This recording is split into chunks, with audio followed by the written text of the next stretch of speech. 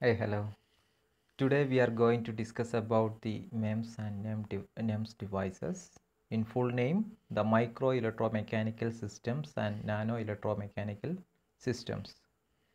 These are one of the emerging areas today, and a lot of work is going on around the globe. In this unit, we will discuss about the introduction and application of micro and nano systems and their fabrications. The micro electromechanical systems are of the size 1 to 100 micrometer, and that converts the electrical energy into mechanical energy and vice versa. It basically consists of a microelectronic elements, actuators, sensors and mechanical structures built onto a substrate, commonly the silicon substrate. There are basically three steps in the fabrications. Actually the deposition, patterning and etching. Due to their small size, they can exhibit certain characteristics that their macro equivalent cannot. The MEMS produce the benefit in speed, complexity, power consumptions, device area and system integrations.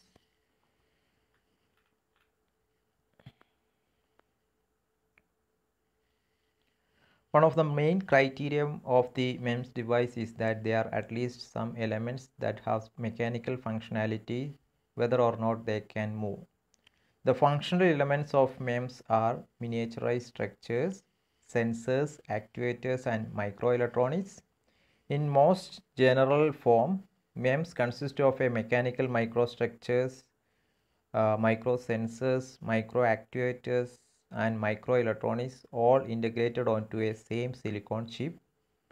These are the schematic of a device, and these microsensors that actually gather the data from the outside, and the microelectronics, which is also called the brain of the MEMS systems, that receives, process and make decisions, and the micro actuators act as the trigger to activate external device, and the microstructures are these extremely small structures built onto the surface of chip, built right into the silicon microchip.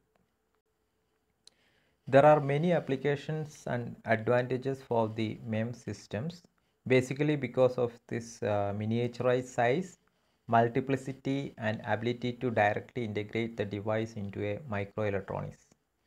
The multiplicity refers as the large number of devices and design can be rapidly manufactured, lowering the price per unit. The size of MEMS device is comparable to the electronic chips, allow their integration directly onto the chip. Moreover, the surface area to volume ratio is so large that the surface effect can be much more important in micro region. Hence, a mechanical behavior can be altered by a thin coating of material. It can also found to be useful across many fields like automotive, medical, electronic communications and defense applications. Some of the commonly used applications are the accelerometers for airbag sensors, inkjet printers, and blood pressure sensors, etc. The basic fabrication process consists of the depositions. It's actually deposit the thin film onto the material. Uh, the thin films of the size few nanometer to 100 micrometer, and there are different methods as we learned earlier, the physical methods like physical vapor deposition, sputtering, and there are also chemical methods, and normally using substrates are silicon, glass, quartz, etc.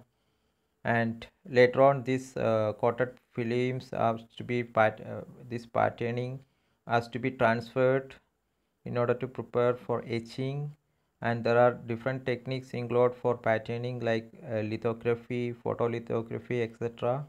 And the etching process, normally there are two types. One is wet etching, where the substrate is dipped into some chemical solutions so that we can selectively remove the materials. There is also dry etchings, where material sputtered or dissolved from the substrate using some plasma or gas variations.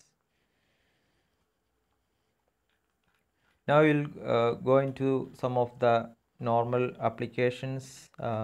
If you see in the automotive industry, for example, in cars, there are different type of sensors like fuel pressure sensors. There are pressure sensors for the tire, air pressure sensors are there.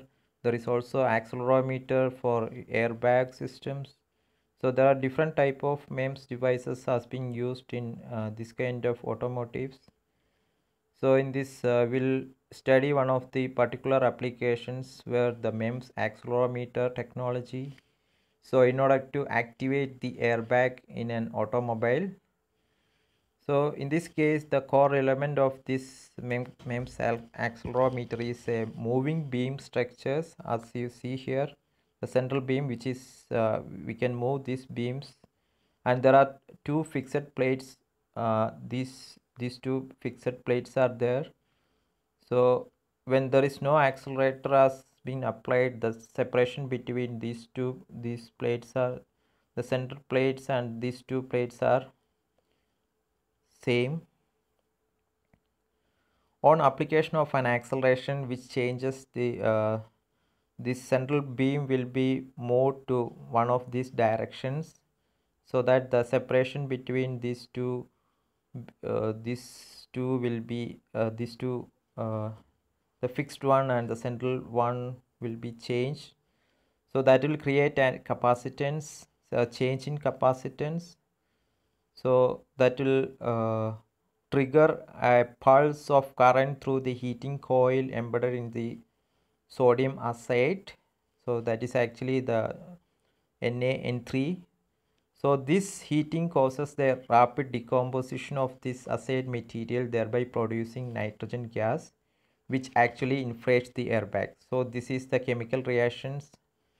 So basically as you see here, on application of this accelerometer, the central beam will be moved to the right side, so that the separation is changed between the fixed one and the movable one. So the capacitance is changed. So here the CS2 is greater than CS1. So CS2 the between the second one and the central one. So the since the separation is smaller, the capacitance is higher, and this capacitance is smaller. So this change in capacitance will produce a current pulse which inflates, which causes the inflation of this airbag system. So this is one of the application of these MEMS devices.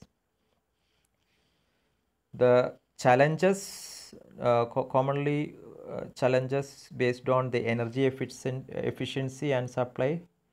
So normally this MEMS device, for example, we can say about the artificial retina. So it need power. So we need to have some in vivo batteries for this kind of medical devices. So there are challenges based on the packaging. For example, the size, also durability of this kind of device, biocompatibility. If you want to implant into the body, it has to be biocompatible. So this kind of we need to have such devices for doing this kind of things. So there are now we will discuss about NEMS devices, that is nano electromechanical systems. In NEMS, which has hold promise to improve the ability to measure very small displacement and forces at molecular scales. Basically, there are two approaches for fabrication of NEMS devices. One is top-down approach, where we are reducing the size to from micro level to nano level. The other approach is bottom-up approach, which can be thought of as putting together single atoms or molecule until a desired level of complexity and functionality has been achieved into the devices. So that is called the bottom-up approach.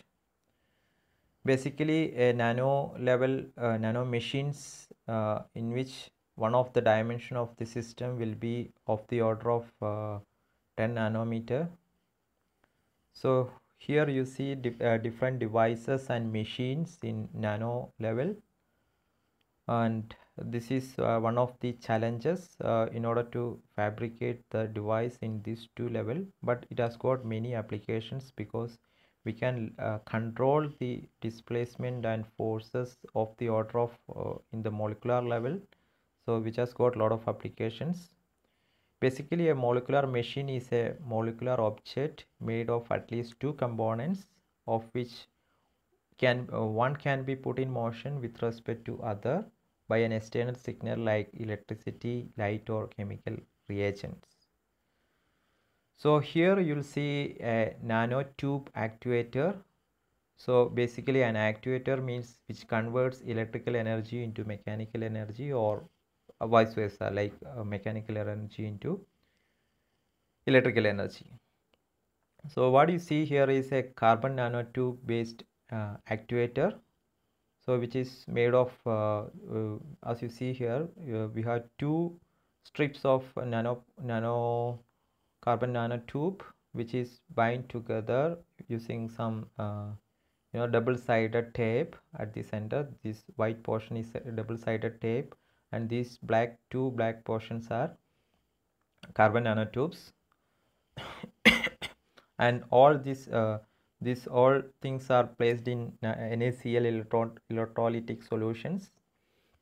So without application of any voltage, there is no changing shape. But when you applied a positive one to one of the tube and negative one to the other electrode, you can see that there is a bending. And when you change the electrodes here, the negative one to this side and positive to other side, it is bending to the other direction. So by applying an electric field, we are making it movable in both direction.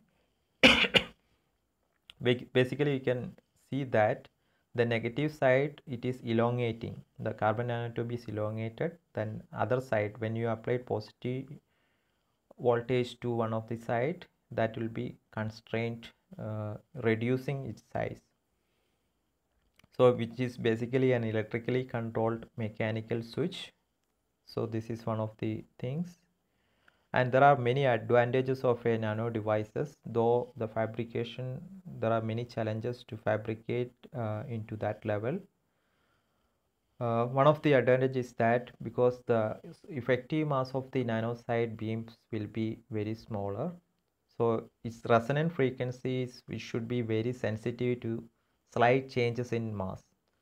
So that means the frequency. So if you are forming a nano beam out of this nano sized beams, the frequency can be affected by absorption of a small number of atoms onto its surface, which could basically have high sensitivity kind of sensor. The second thing is the quality factor, which is defined as the energy stored divided by the energy dissipated per cycle for nano-sized cantilever, which is having a very high Q value, and it dissipates little energy as they oscillate. So such devices are highly sensitive to external damping, which is essential in making sensing devices. The high Q values means less thermomechanical noise, means significantly less random mechanical fluctuations. The NEMS oscillators have Q values which is about 1,000 times of high Q electrical devices. The NEMS devices require very little power to drive them. For example, picowatt of power can drive the NEMS devices with low signal to noise ratios. So we basically discuss, which is actually an introduction to this micro electromechanical systems and nano electromechanical systems. In the next class, we'll talk about the fabrications of these nanoscale devices.